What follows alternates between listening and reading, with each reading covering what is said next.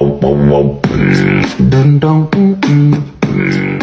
been 24 hours since my 2-ingredient Nutella ice cream is done. Honestly, my hopes are quite high. No, it's not.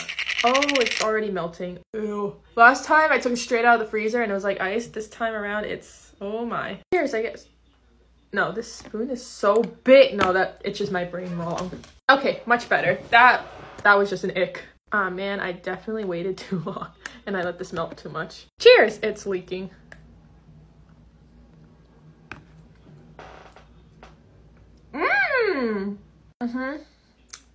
This one's much better than the last one. Oh my gosh. Why can't all my ingredients be this good? Honestly, I ended up making pudding because it melted so much, but still tastes really good.